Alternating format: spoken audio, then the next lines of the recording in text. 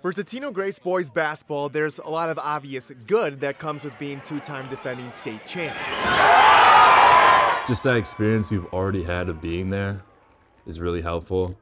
Like last year, like winning the state chip, like you know what to expect, like teams are gonna play their absolute hardest and everything.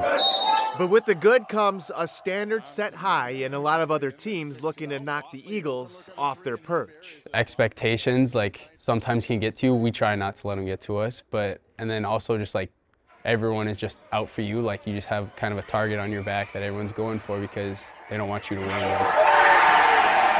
Totino-Grace has earned their way to a 1 seed in the Class AAA state tournament, going 24-5 with a schedule featuring 21 Class 4A opponents. This group has, even in comparison to our last groups, they have a competitive swagger about them where, they really like big challenges, and there are days, especially with our youth, we have a couple sophomores in the lineup, we have a freshman in the lineup.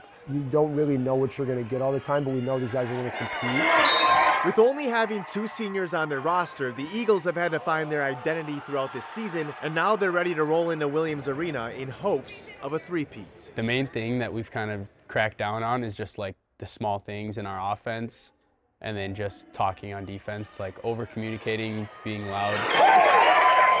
We're a very versatile team, and we're bigger than most teams, so we use our size advantage, and then when they collapse on us, we kick it out. That's what we've been thinking about the most. We're really excited about, and the kids are really excited about. They seem pretty loose right now.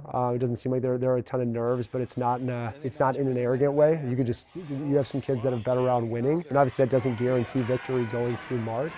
But I do think it gives you a level of resolve knowing that they've seen what it takes once you get into that tournament. TG will open up the state tourney against Stewartville at 10 a.m. on Wednesday. In Fridley, Chaz Moots, CCX Sports. Find more prep sports games and highlights at ccxmedia.org and follow us on social media.